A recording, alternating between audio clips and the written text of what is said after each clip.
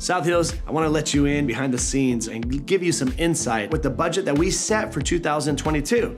Now, I know many of you are sitting at a campus that's probably been in existence for 2 years, 5 years, maybe 7 years. But the reality is our church has been in existence for 24 years. So we've had a lot of history, a lot of story, a lot of experience with setting church budgets. So in 2022, our budget was set for $4,611,625. Year to date, where we're at today, $2,607,201. So for October, November, and December, we are short $2,004,424. Now, in the past, you've seen me stand here in the month of December and tell you where we're at and what is the gap that we would need to close. And today, what I'm doing is I want to make sure I bring that number to your attention sooner, because I know that many people are operating out of fear with what's been happening in our economy, with the inflation, with gas prices going up. And what I want to do is I want to make sure that we're putting our trust in God. For the last couple of weeks,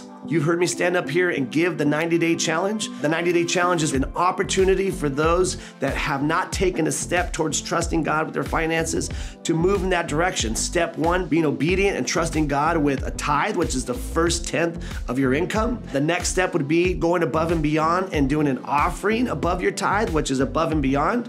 And then step number 3, which was the step I shared with you last week that my family and I are taking, which is increasing our tithe and increasing our above and beyond. When I see the numbers that we're facing right now, I don't look at this as a number problem. I've been in ministry way too long. What I see is an opportunity for God to transform lives, for God to bless lives. My life, your life. And as we step out in faith and trust God and put our faith in God. So South Hills, I just wanted to take a moment today and ask you to take this step to have your life transformed.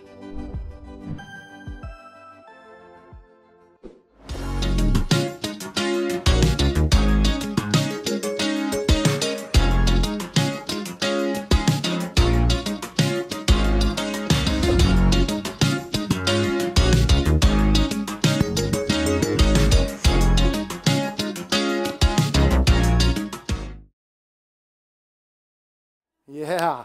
Well, welcome to South Hills, Manhattan Beach. This is Family Month. And I know that when you look outside and you look around, there's tons of kids usually running around. It feels like there's a lot of families here. But I also know that there's many here that maybe you're here alone. Maybe you don't have a family. Maybe you say, hey, man, it's just me. My family either lives out of town, or I'm the only one left. Whatever it may be, listen. We have our families in our homes, we have our biological families, and we have this family here. So if you don't have a family, you are a part of this family, and you are welcome to join us. So, and that there's no requirement there other than be a little kind, okay? If you're a part of this family, we try to be as kind as possible. Today, the topic that we're going to go through today is be a family on a mission. And I got to ask a question. And this doesn't just pertain to our families. I think this just pertains to us in general.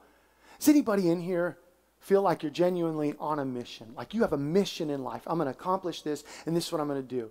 I bet some of us have it in our careers.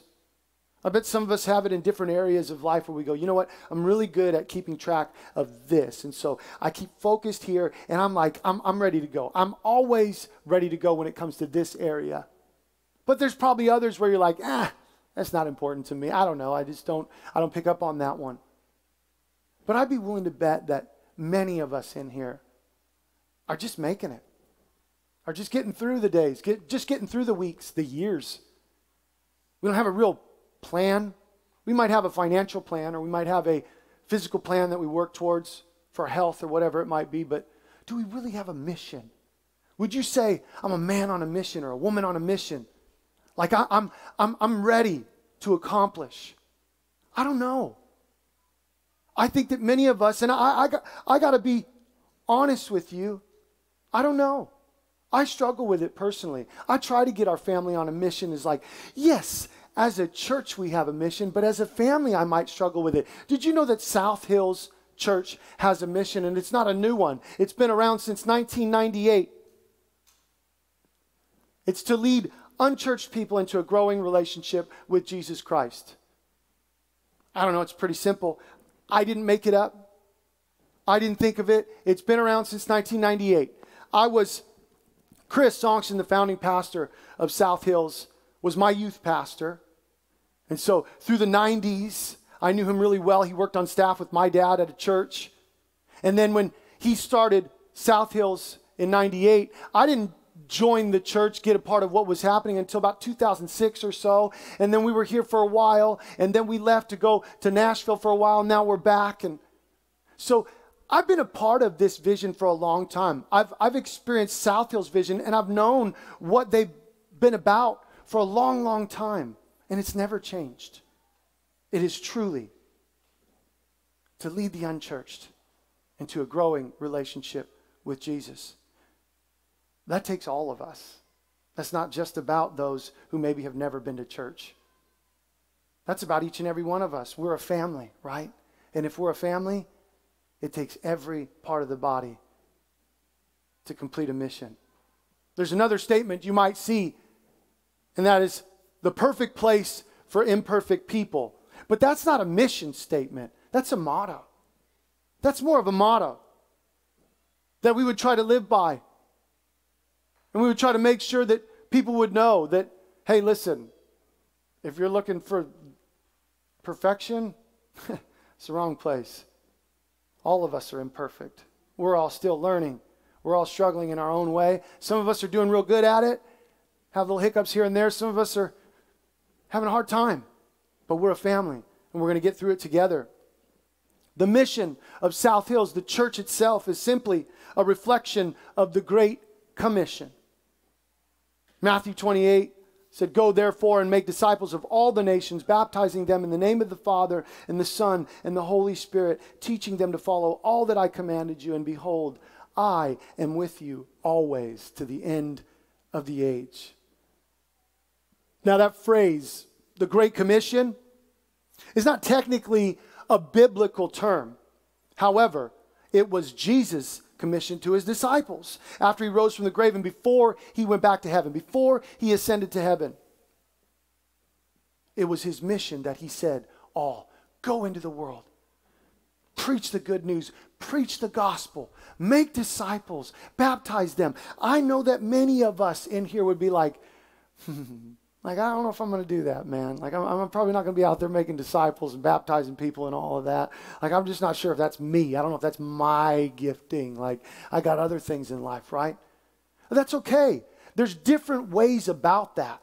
See, I might be the one who God has placed here on this little stage, and I get to share what he puts on my heart. And maybe some of you get to do that in other capacity, but some of you are like, hey, man, I don't love to speak. I'm not that guy. I'm not that girl. I'm more behind the scenes. Well, then going into the world and showing the gospel and showing the good news might also be a good way to make disciples. See, because when people see Jesus in you, then they're going to go, hey, what is it that's just a little bit different about you? Where'd you get that joy? How come you're happy more often than not? How come you get through your struggles when some of us seem to never get through them? And some of you in this room saying, I'm still a Christian and I seem to never get past this struggle. Well, Paul had a thorn in his flesh. We don't know what that was, but we all got things that we deal with. But when we reflect Jesus, when we do our best to be on the mission that he's called us to, maybe you don't have to preach. Maybe you don't have to go out there and tell stories or talk about what the Bible says. Maybe you could just live it out. Maybe you're just that person that people go, I want to know what you got. And before you know it, they go, hey, how come? And you go, and you don't have to give them some great grandiose scripture of Matthew 28 says. You can just say, hey, you know what? I don't know. I got to tell you, I believe and trust in God. And I can't explain why, but it just is. And if that sounds crazy to you, come visit at my church sometime. Come visit us sometime. I promise you, there's no pressure. Just come, hang out. Find the community. Find the family. They'll find what's in you. That's a way to go ye into all the world and preach the gospel. That's a way to go and make disciples. And that's the mission of South Hills Church. It's the mission of us here. Make disciples. Baptize them. Bring them closer to me. That's all Jesus is asking. Bring them closer to me. Is it truly the mission of the church? Is it truly the mission of us as followers of Christ? Is it truly the mission of those who would call themselves Christians to make disciples? James 4 says, to him who knows good and does not do it, to him it is a sin. That's a hard one. It's kind of like, oh man, I knew better, right? How many times have you heard that? You know better than to do that. How many times have you said, he knows better than to do that? She knows better than to do that. I know better than to do that. I think we do hold ourselves to those standards sometimes, and that's why we kind of inflict it on others. That statement is a pretty common one, but if we really think about it, and we think about what that means, to say that to them who knows good and doesn't do it, that's where we get tripped up. That's where we run into problems. See, once you have the mission and know the mission, it's go time. It's time to go. Now we got a job to do. You got to make a plan. And as I was saying earlier, I have to admit to you, my family has always worked on having a plan. I mean, do we have a plan? Look, our lives is pretty much engulfed in this place. I mean, this is who we are. South Hills Church is who we are. It's where God has placed us, and he's called us as a family. Not just me. Not just me and my wife, who's usually out here doing most of the cooking. And now that Jill and Sandy have jumped in, and we've got a few more that obviously our cookers are in here too as well. But we've got a few that are helping her now, and so she might be able to hang out a little bit more. But I mean, this is who we are. We love this. We love to be a part of this. Sometimes the kids don't love it. Sometimes the kids get the brunt of the busyness. Sometimes the kids get the brunt of the tiredness, or maybe a little bit of the stress sometimes. And so us as a family, we've been working on it for a while to really get together and make a family mission, make a family plan. And I have to admit to you that I have been terrible at it. About a week and a half ago, my son, he's 13, he says to me, he said something about, we were talking about, move in and what that means. And I said, man, we really got to work on some things, this area, Jack. And I said, we need to have a family meeting. And I said it to him, but then I said it to my wife, I said it to Ann, and we were talking about it, and we said, okay, tomorrow night we're having a family meeting. Well, that family meeting didn't happen, because we got busy, and then we said, okay, well, let's have it the next night. Jack asked me for 3 days. Are we having a family meeting?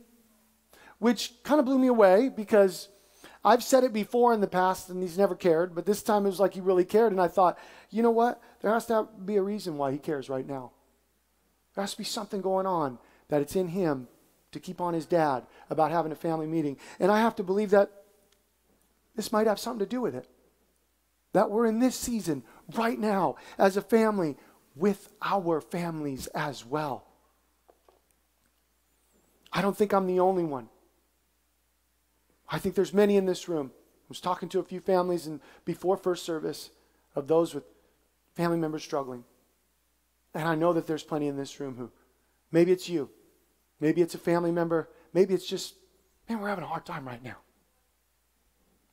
Well, God knew it was coming, so we're in family month. God knew exactly what was coming. So he said, hey, I got family month for you. Let me share some things with you. Today, I commit to you. I ask you, keep me accountable. Ask me, how's your family doing? How's your family meetings? Everything good? You can ask me that. There ain't nothing wrong with asking me that, please. And I hope the same for you. So we're going to dive in today. And we're going to see what God has for us. Would you bow your heads with me? Lord, I thank you for each and every person here, Lord. Single, family, married, no matter what, God. We're a part of your family. And I pray, Lord, that the words of my mouth and the meditations of my heart would be pleasing to you, Lord. I pray that every word that we hear today is divinely inspired by you.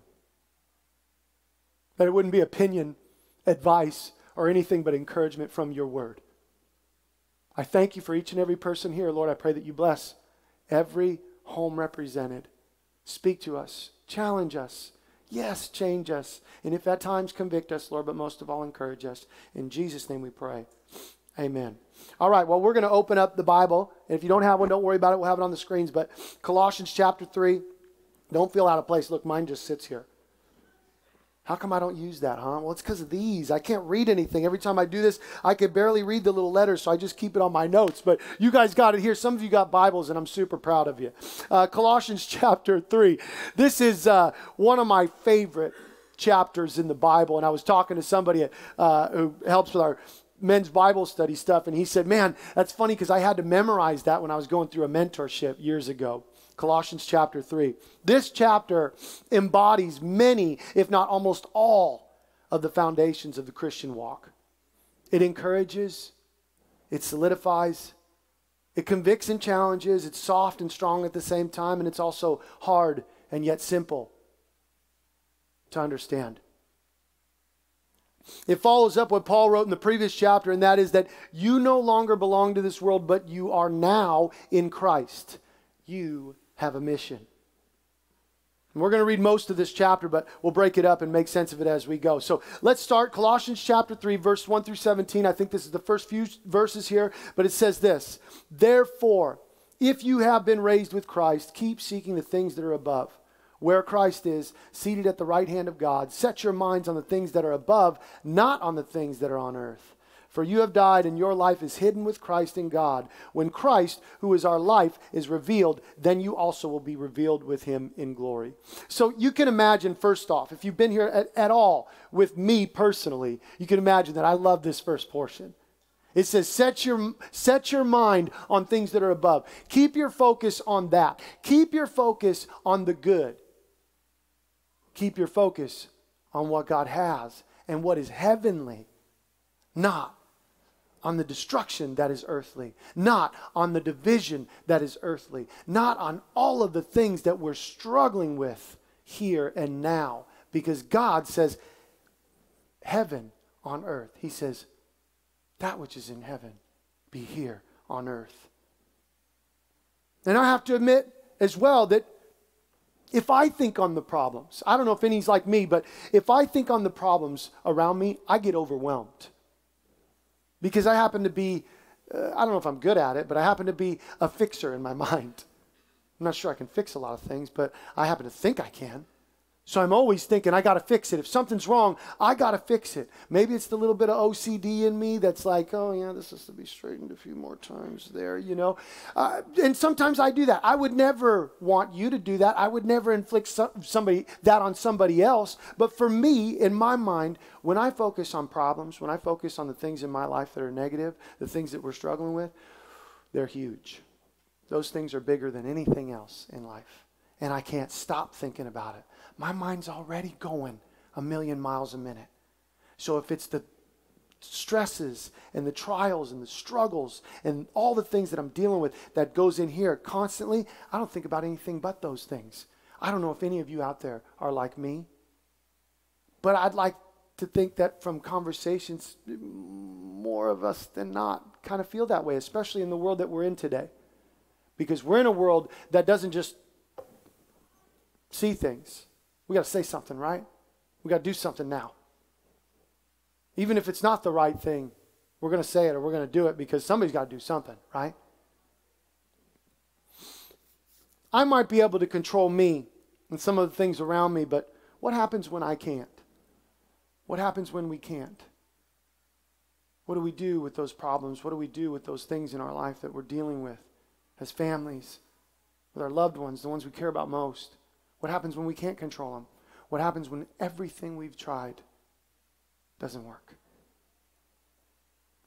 It consumes us, or we ignore it, we shelf it, we put it away, we say, forget about it. Now, don't hear me wrong in this. God says, think on the things of heaven. Now, heaven is without problems, without troubles, without pain and heartache and grieving. And it is with all the goodness of God. To think on the goodness of God does not ignore the problems. It gives weight to the hope instead of the fear.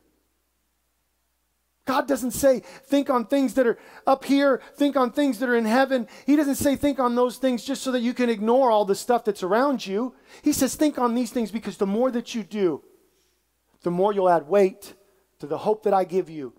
And those things, as we say so often, will grow strangely dim. Keep your eyes on Him, and they'll grow strangely dim. Most of what we say about the problems around us, what do we say usually? Well, if we don't do something, then, well, if I don't, then, well, what happens if we don't fix it? If I gave you a problem to solve, and let's say it was, here, this will make sense. Let's say Henry. Henry's a boy's name that I kind of like. Hint, hint. Henry has a golf cart and 2 of the batteries died. It takes 6 batteries to run Henry's golf cart. How many batteries does Henry need to get his golf cart back up and running? What's the answer?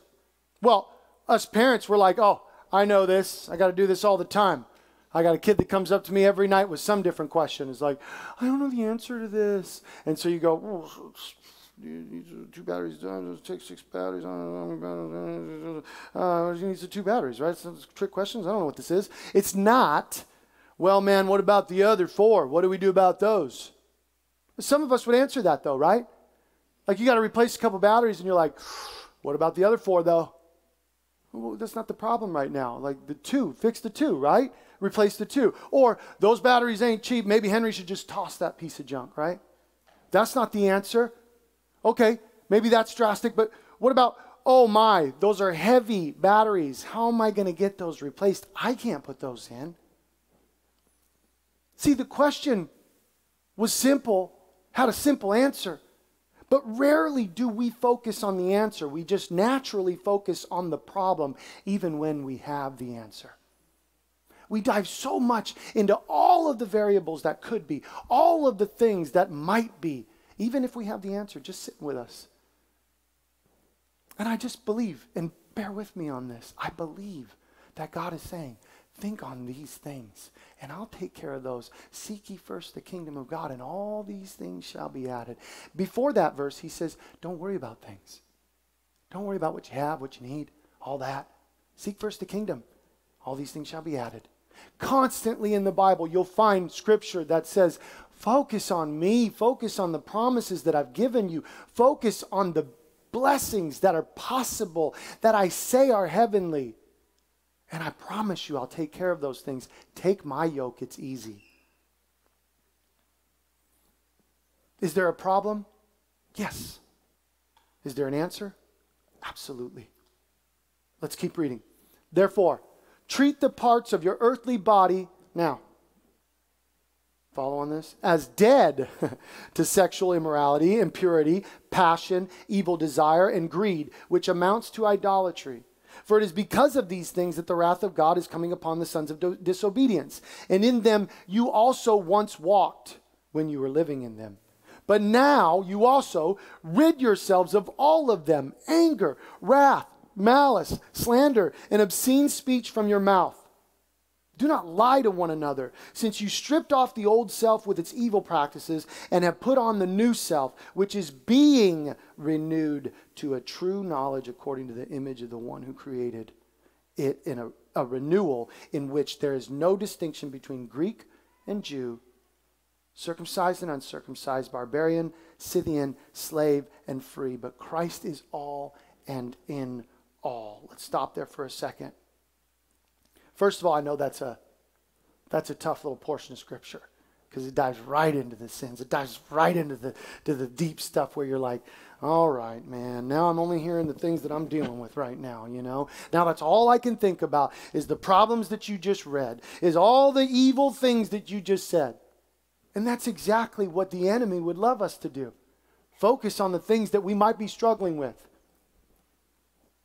But he says there that put on the new self, which is being renewed. It's not an instant like that. It's not like oh great, I'm saved, I'm good, I got Jesus, everything is better, and I'm better. I don't do anything wrong now. It puts us in a place where we're actually willing to allow God to work on the things in us. What does that mean? That times he's going to challenge us. That times we're going to be walking through the street somewhere on our way to a destination, and a conversation with somebody will pop up, and you'll be like, wow, I was just thinking about something like this, and all of a sudden I'm in this conversation, and it was like, I think this was a crazy coincidence, right? Well, maybe it was a crazy coincidence, but I happen to believe that God knows what we're dealing with and we're going through. The special part is he gives us a choice in what to do in all things. But he renews us when we choose to follow him. When we choose to follow him, then God gets to work on us in his kindness. Now, I think it's interesting that this chapter actually starts with the answer. It says, think on these things, and then works its way back through the equation. It's kind of like Common Core. Anybody else really love Common Core? I love it. It's just amazing. It's just a great, I'm just speaking life and positivity, okay? Dealing with Common Core all the time with our kids. But there is a problem. But if we first think on these things, then we'll do what is good, what is heavenly, what is godly, planned and purposed for his glory in us. See, if we think on these things, we'll find ourselves doing what God's asked us to do, putting on the new self, being renewed. It says rid yourself. It says, just rid yourself of it. Let it go. It doesn't say you better work on that. It doesn't say you better work on that. It says rid yourself of it. Can I just reiterate the things that will, as we often say here, grow strangely dim? I want to read that portion again, that portion that we didn't like. But I want you to look at it from this perspective that says this, that if we focus on God, these things will grow strangely dim. These things will not have room in our lives. Treat the parts of your earthly body as dead to sexual immorality, impurity, passion, evil desire, and greed, which amounts to idolatry. Rid yourselves of all of them: anger, wrath, malice, slander, and obscene speech from your mouth. Do not lie to one another, since you stripped off the old self with its evil practices and have put on the new self, which is being renewed to a true knowledge according to the image of the one who created it. The true knowledge of our being in his image is a crucial key here. We are being renewed to understand our image in him, our purpose and mission. And your image in him and your purpose and mission has nothing to do with those evil things, those things that don't lead to anything good. Admit it to yourselves right now. Nobody wants a life of anger and greed and obscene speech and slander. Nobody wants that. And if you're okay with doing that, I don't think you enjoy getting it in return, do you? None of us do. We'd much rather have kindness and gentleness and self-control and a little bit of patience, right? We'd much rather receive that. So why wouldn't we want to give it? I don't think any one of us want that life. And I happen to believe that the world around us results in a life of sins and trials because it's an escape. And if we have nowhere to go, no hope to find, then where are we going to go? We're going to go to addictions. We're going to go to escape mechanisms, no matter what it is. Men have different ones than women. Some of us have the same. But if we have no hope, where are we going to go? The only way anyone is going to have any hope is if we show them who Jesus is and show them the mission. We are being renewed to understand our image in him, our purpose and our mission. Let's continue. And here's the finish of this. So, as those who have been chosen of God, holy and beloved, put on a heart of compassion, kindness, humility, gentleness, and patience, bearing with one another and forgiving each other. Whoever has a complaint against one another, just as the Lord forgave you, which that's what we all hope for, so must you do also. In addition to all these things, put on love, which is the perfect bond of unity. Let the peace of Christ to which you are indeed called in one body, rule in your hearts and be thankful. Let the word of Christ richly dwell within you, with all wisdom teaching and admonishing one another with psalms, hymns, and spiritual songs, singing with thankfulness in your hearts to God, whatever you do in word or deed. And this is my favorite right here. Do everything in the name of the Lord Jesus, giving thanks through him to God the Father. And there's other scripture that says, do all things as unto the Lord. So no matter what I'm doing, whether I'm working for a boss that I can't stand, or whether somebody in my house is doing something that I don't like, I have to do all things as unto the Lord. I have to treat all as unto the Lord. It's not easy, but you know what it does? It creates character, and it creates perseverance. And I guarantee you, any one of us, we meet somebody who's got good character and good perseverance and lives that life, we want to be around them, don't we? So imagine if you're that person and you say, hey, you know what? I want more of what God has. I guarantee you more people want to be around you. I guarantee you, you might be the first one up for that promotion. I guarantee you, you're going to be the one that people say, hey, I'd like you to come work for me. Because I know that you're honest. I know you're going to work hard. I know you got good character and good perseverance. I want those people around me. Don't you? How powerful those statements are. Maybe it's not Common Core after all. Now, we talked about all those things pretty often. The fruit of the Spirit, the evidence of a Christ-centered life, the things that should be shown in our everyday lives. But I want to look at 3 words to break that down and make a mission with. Those 3 words are purpose, plans, and perseverance. I think we've all heard this statement, but to really grasp it, do we understand when God says that He knew you before you were in your mother's womb? That is no way we can understand that. No way we can understand that God knew who we were before we were even thought of. Conception, any of it. He knew you before you were in your mother's womb.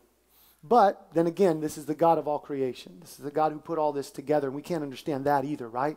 We're still trying to figure out, like, did he really do it in 7 days? Or was it like, is that like symbols or literal? Like, I don't understand this. How did he do this? We don't understand it anyways. So understand that what he says is true, and what he says is that he knew you before you were in your mother's womb. And this is personal for me. Because my wife is 26 weeks pregnant. We're on number 6, so obviously it's been personal for a long time, but my wife is 26 weeks pregnant, and I love to feel him kick. I just love it. Whenever she's sitting, just relaxing, and you can see a little, I'm like, oh, I got to get there. And I'll push on him a little bit. Give him a little push, mess with him. But to think about that, and to think that that little boy already has a purpose. God knew him before any of this. That little boy has a purpose, a plan, and a God who will give him the strength to persevere. God had a plan for my family even before we were a family, and he had a plan for each and every one of you before in the same way. Now, I know that some of you might say, look, I don't have a family, I'm by myself. Maybe you've never been married, maybe you've never had a family, maybe you're just single and it's just you. Well, you have the family of God. I know that doesn't cover all of it, and I'm sure there's some things inside that still have to be dealt with because of all of it. But we are the family here. We are the family of God. We are called to love each other and to bear with one another. That's what it just said there in Colossians 3. How does that work? I don't know how God knew we were a family even before we were. I don't know how God had a plan for us even before we came to life. I'm still trying to put that together in my natural mind. And yet, before the foundations of this world, he knew each and every one of us. Could it be that part of the truth is the fact that his purpose and plans are similar, if not the same, for all of us? We just have different gifts, talents, and ways about how to get it to work for us. You say, well, what if my way seems best? I mean, I'm pretty sure there's probably plenty out there that would say like, hey, if everybody was like me, the world would be a better place. And maybe there's some out there that's a legitimate statement. I mean, there are some great people out there. Some really godly people that do well, treat everyone well, and you think, man, if we all were like that, yeah, I don't see what the problem would be. But what if your way wouldn't work in my situation? Well, we have kind of the same situation, right? So it should. Well, not necessarily. How many know it doesn't work like that? I don't know if you've realized or recognized or taken it in that I try not to stand up here and just give advice. I try not to stand up here and just tell people what to do, because I need advice sometimes. Sometimes I don't know what to do. So my whole goal here is to encourage you in what the scripture says, to encourage you in what God says, and then you get to make the decision to what works best for your family, your home, your job, your relationships. How do I translate that into my life? I love the statement, what would Jesus do? But I heard it just a couple years ago differently said, and that was, what would Jesus do if he were me? If he had my home, for me, if he had my wife, my kids, my job, what would he do if he were me? Because what would Jesus do? Well, he'd do everything perfect. He does everything just exactly the way it needs to be. He's without sin, without blemish, without fault. He's Jesus. He's God. He's going to do it perfectly. But what would he do if he was me? It starts to make a little bit more sense. How do I treat my wife if I want to act like Jesus? How do I treat my children if I want to act like Jesus? How do I treat my job, my occupation, my vocation, if I want to be like Jesus? Paul says, imitate me as I imitate Christ. Yet they could only see Paul. Those people he was speaking to, they didn't know Jesus. They knew Paul. They didn't see Christ. They only saw Christ in Paul. I think that's our job. Imitate me as I imitate Christ. And those around us, they may not see Christ himself, but they'll see Christ in us. And they'll say, now I understand. Now I get it. So then maybe my gifts and talents and strengths and weaknesses have intricacies that are unique to me. And just maybe as I imitate Christ, I'll do it in a way that he has planned for me specifically, without compromise of sin, without compromise of the fruits, without compromise of what's above. We're different, yes, absolutely, yet of one mind and one spirit. We're all part of the body with just different parts to play. The only thing that's irreplaceable in the body, and I think I shared this a while back, the only thing that's irreplaceable in the body is up here. And the Bible continually refers to the mind of Christ, that Christ is the head, that God is the head. See, God is the only thing that can't be replaced. Any one of us, we can move into positions. God can move somebody else into a position if we're gone. We can cover any parts of the body, but we each have one. I might be a hand. You might be a foot. Some of you might be vital organs. I might be an ear. I don't know.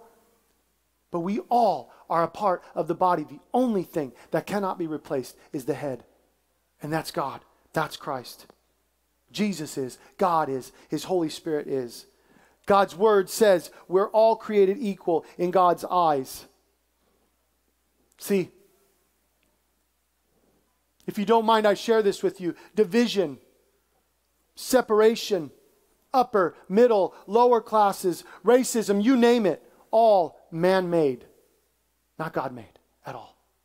Not God's purpose at all. Acts 10:34. Opening his mouth, Peter said, I most certainly understand now that God is not one to show partiality. James 2:9 says, but if you show partiality, you are committing sin and are convicted by the law as violators. Galatians 3:28 says, there is neither Jew nor Greek, there is neither slave nor free, there is neither male nor female, for you are all one in Christ Jesus. Do you know who fought to abolish slavery? A follower of Christ. Do you know who fought for equality? A follower of Christ. Do you know who fought for women's rights? A follower of Christ. Knowing who you're called to be brings clarity to what you ought to do. We try to find the answers to so much around us when we have it. And I just happen to have it with the Jesus book, the Pigeon Bible.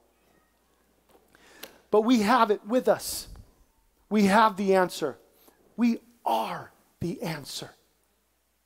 We always have been. The enemy would like to say no. The enemy would like to say the church is filled with hate. But remember when I shared with you, I don't believe the church is under attack. I don't believe that Christians are under attack. I believe it's God's goodness that's under attack. Because the world doesn't think he's good. And we're the only ones who can show them. So when I say we're on a mission to show the goodness of God because it's his kindness that leads us to repentance. Purpose. Whatever you do, do it as unto the Lord. Plans. Rid yourself of what's not of him and put on what is, and perseverance. Keep your focus on heaven and on him. Run the race. Do not grow weary in doing good, for in season you will reap the harvest. All promises of God. If we focus on the problems, we will not focus on the promises. I think we need to ask this week, what's your family most known for?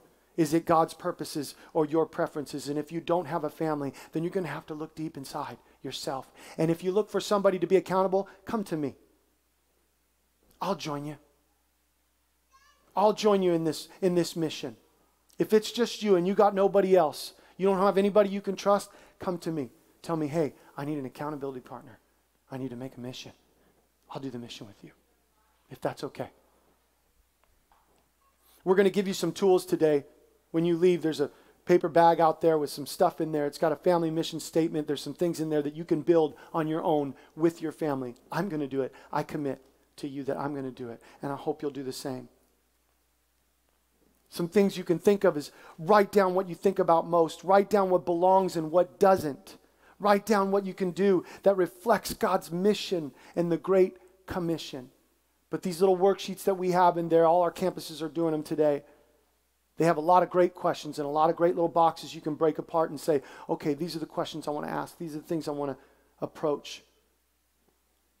That's what you can do in your personal life with your family and your home. But here's what we're going to do as a church. That map back there, it's been on my heart for a little while.